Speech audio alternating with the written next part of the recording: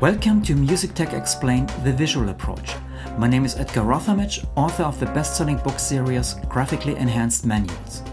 In this video, I will demonstrate why you should consider using a trackpad when working in Logic Pro 10 or pretty much any other app on your computer. And even if you use a trackpad already, I will show you some great tips on how to supercharge your workflow. First, let's start with a little introduction. In addition to your keyboard, there are basically three options that you can use as an input device on your computer: a mouse, a trackball, or a trackpad. I'm going to leave out the stylus and the pens because they are more specific for graphics applications. The interesting thing is that these three devices represent an evolution similar to the cell phone technology. At the beginning, there were only simple cell phones. That represents the computer mouse. Then the technology took a leap forward with the introduction of the BlackBerry. Think about the trackball with all those buttons. But nowadays, with the exception of drug dealers and international spies who still rely on burner phones, everybody now is using smartphones with touchscreens, and those represent the trackpad. Now the question is, why do many computer users still use a mouse or trackball and not a trackpad? The main reason could be personal preferences, old habits, or the fact that many desktop computers still come with a mouse.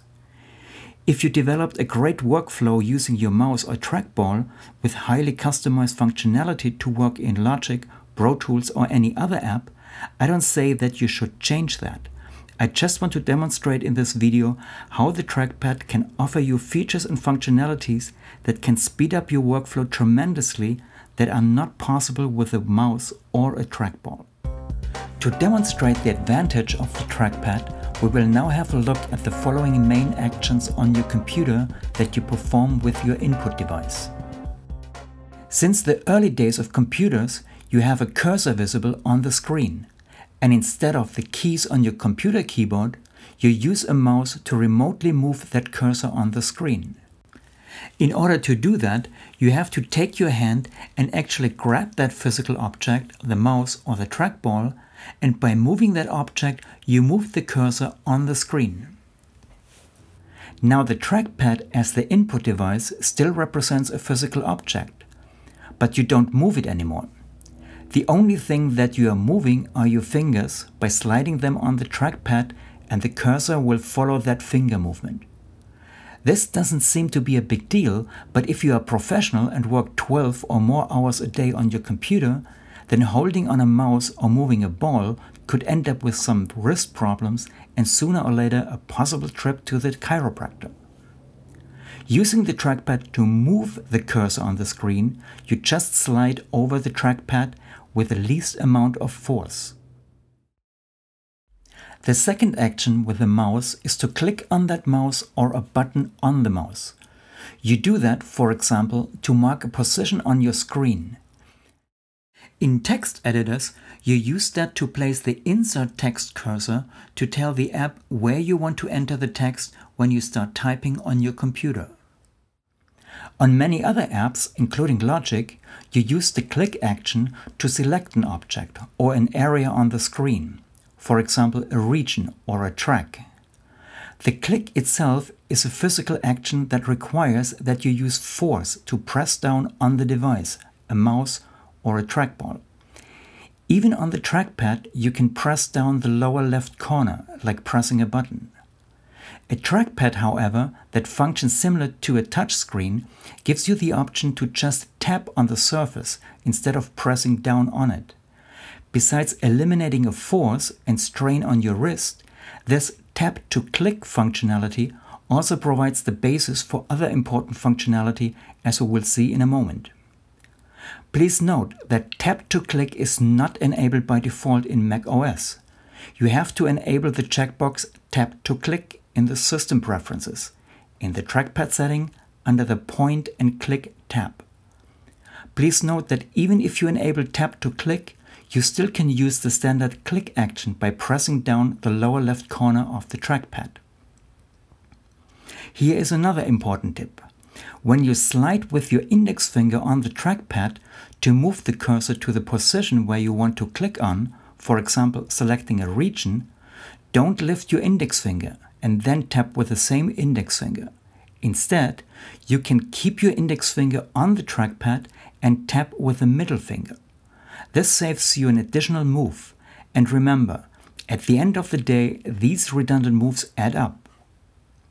If you adapt this technique of using the index finger to cruise around and the middle finger to tap, you can achieve a very fast and efficient workflow. For example, when you select multiple objects, you keep moving with your index finger without lifting it and tap with your middle finger when the cursor is over the specific object. Holding down the Shift key or Command key when selecting items let you quickly select and deselect multiple items with a minimum amount of force in your hand. Practice that move and you will be surprised on how you will fly through those actions with a minimum amount of effort and force. After a while, it becomes second nature and you can't even think on how to live without that. The next action is the double click. The same elegant concept of tapping with the middle finger also applies to the double clicking on an input device.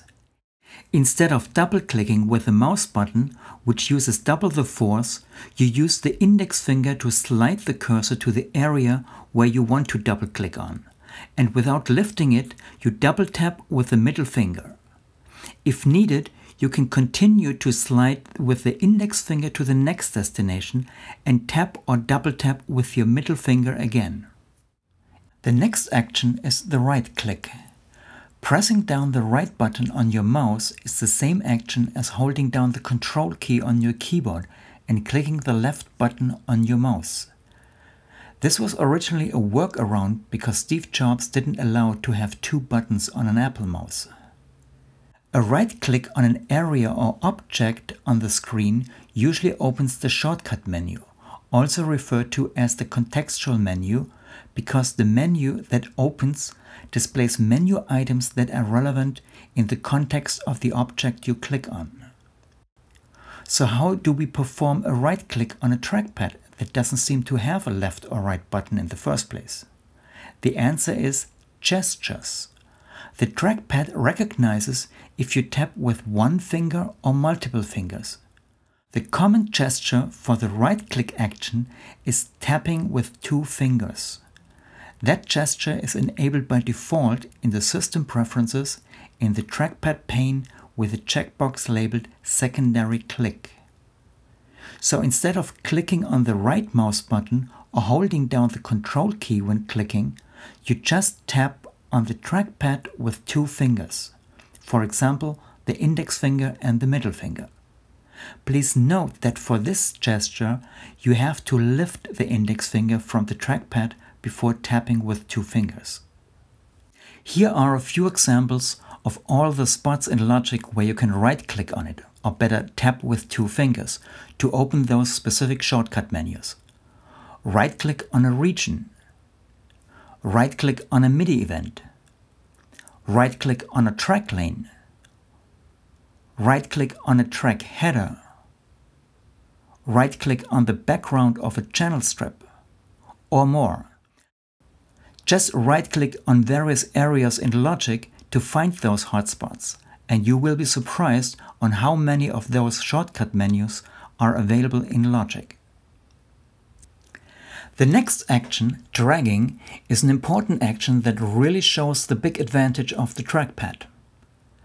Just look at what you are doing when dragging an object with a mouse or trackball. You have to click and hold down the button on the device and now move the device, the mouse or the trackball. This is a situation where you could easily cramp up your hand if you do that action a lot during long work hours. Now look at how easy and effortless this action is on a trackpad. You slide with your index finger to the start position where you want to drag an area. Now the only thing you are doing is also placing the middle finger and ring finger on the trackpad. So you have three fingers now touching the trackpad. Now when you slide those three fingers, you are actually dragging the cursor. Look closely at my fingers. I don't lift the index finger that I use to move the cursor. Anytime I add 2 additional fingers, the sliding movement becomes a drag movement. I can lift the 2 additional fingers and continue to move the index finger, so the selection remains until I add the 2 fingers again, which will change to a drag movement again. You might have to practice that a little bit to adapt it to your muscle memory. However, I guarantee that once you are used to that gesture and switch from a trackpad to a mouse or trackball, it feels like switching from driving a Tesla and go back to driving a horse carriage. This dragging gesture is called 3-finger dragging, and unfortunately, it is not enabled by default in macOS. Not only that, some genius at Apple's macOS developer team decided to bury that feature way down in the system preferences, where nobody can find it. See if you can remember the following steps. Open the system preferences. Click the accessibility icon. Now in the sidebar, scroll down and select Mouse and Trackpad. Now click on the Trackpad Options button. On the sheet that slides out, enable the checkbox Enable Dragging and make sure 3-finger drag is enabled from the pop-up menu. The next action is the long click. It is a special action that Logic is using. That means instead of quickly clicking on the mouse button, you click and hold the button for about a second before releasing it. Remember, you still have the option to press down the left corner of the trackpad to perform an actual click action on a trackpad. However, with the trackpad, you can also use a gesture instead, using the 3-finger drag. You slide down with the 3 fingers on the spot for a tiny bit. Logic has a strange and slightly confusing implementation of that long click action. Here are 3 examples. Number 1. You can long click on the ruler to enable the cycle range, but it doesn't work the other way around to disable it. Number 2. Instead of using the right click to open a shortcut menu, remember tap with 2 fingers, you can also long click on those spots. Number 3. The Sense button is a really strange one regarding the click requirements. To assign a bus to a Sense slot, you click on an empty slot and the pop-up menu with all the buses pops up. If you selected a bus, it now shows that active blue Sense button on that slot. However, if you click on the same double arrow button on the right, nothing happens, because now you have to use a long click or a right click to open the Sense menu that lets you access the buses plus a few other options. By the way, if you move the cursor over the button of an assigned effects slot, then you will also see those double arrows to open a pop-up menu. But here you use a regular click instead of a long click. The next action is scrolling. This is the most natural gesture on a trackpad, because people are now used to it with all the touch screens on their smartphones and tablets. Just think about the Stone Age approach of scrolling with a mouse. What you intend to do is to scroll a page up or down on your computer screen. But here are all the hoops you have to jump through. Step 1. You take your hand and grab a physical object. Object number 1, the mouse. Step 2. You move that physical object number 1 to move object number 2, the cursor on the screen, over a scroll bar, which is object number 3. Step 3.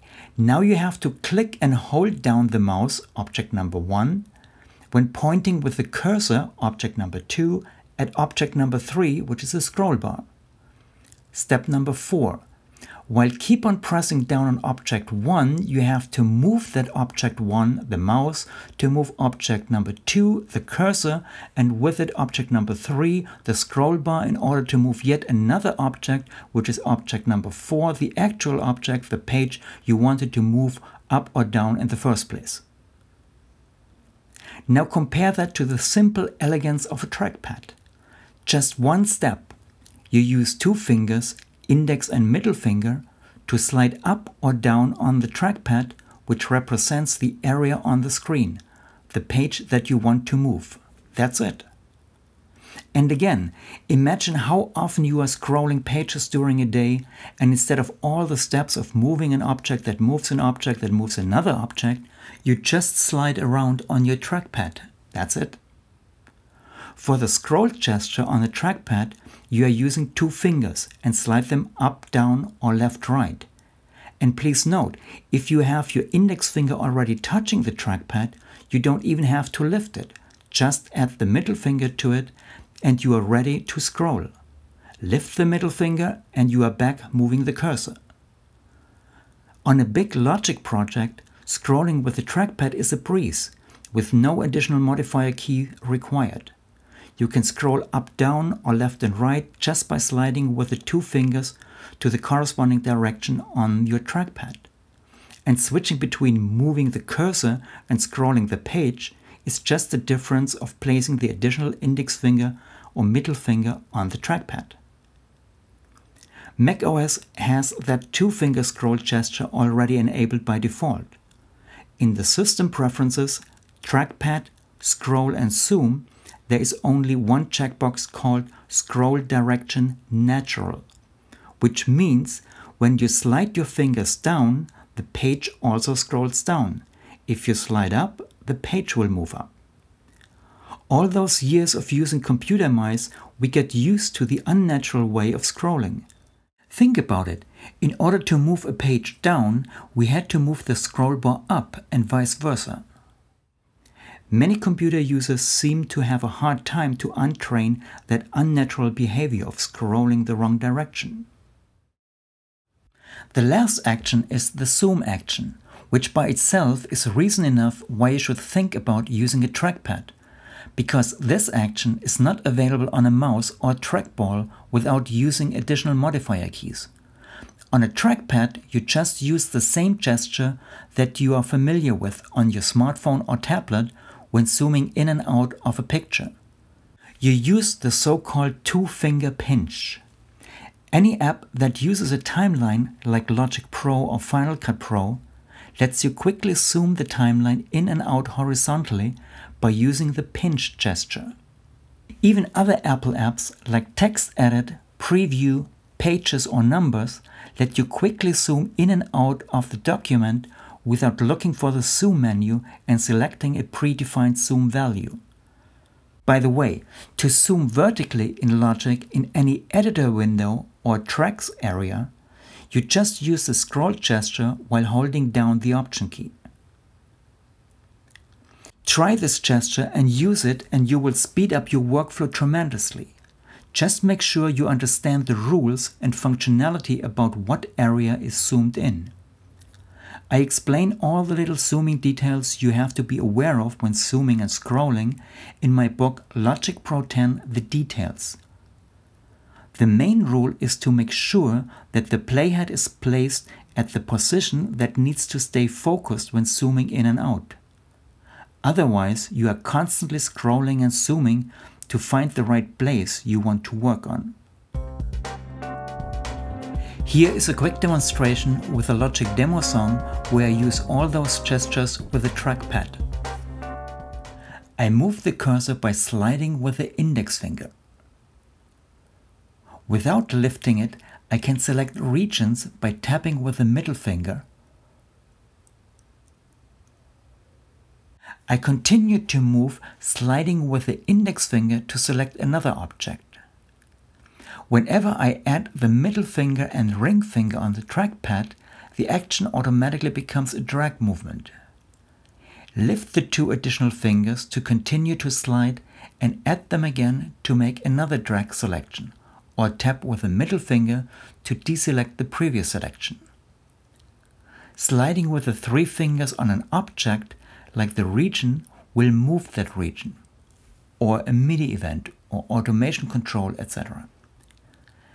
Tapping with two fingers, like the right click, lets me open the shortcut menu on that location. Sliding with two fingers lets me scroll horizontally and vertically. Using the pinch gesture, let me zoom in and out horizontally, which of course works in the workspace and also all the editors that have a timeline. Here's a little tip. You can see a lot of disclosure triangles on the track header representing track stacks in this project. Option clicking on one disclosure triangle opens or closes all disclosure triangles in the track list. This, by the way, also works in the mixer window. Using the trackpad functionality that is built in with Mac OS will already improve and speed up your workflow. However, you can take it to the next level by using an amazing third-party utility called TouchTool. It lets you assign a wide variety of actions and sequences to pretty much any gesture that you can think of using your 5 fingers on the trackpad. In addition, it has a full-featured key commands utility like Quickies or Keyboard Maestro, fully customization of the touch bar, and even support for regular mice. Here are just a few customizations I use with TouchTool. Logic has all kinds of key commands for forward and rewind the playhead. However, there are none for forwarding and rewinding by one beat. I assigned a key equivalent to the key command forward and rewind by an 1/8 note, assigned an action TouchTool that repeated the command and used the following gesture to trigger that action. Place the middle finger and ring finger on the trackpad and tap with the index finger to rewind. Place the index finger and middle finger on the trackpad and tap the ring finger to fast forward.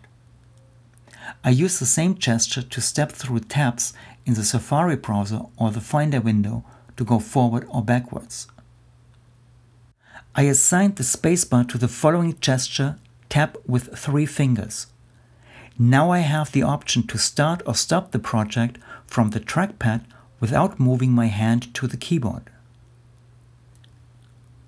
Logic 10.4 added the long overdue feature to press anywhere on the workspace to place the playhead at that click position. Unfortunately, you have to hold the Shift key when clicking, so you need 2 hands. Not only do I want to just click without a modifier key, I want to start the playback right at the click position. For that, I created a sequence of 2 actions, Shift click and pressing the Enter key, and assigned that to the following gesture. Place the index finger and ring finger on the trackpad and tap with the middle finger.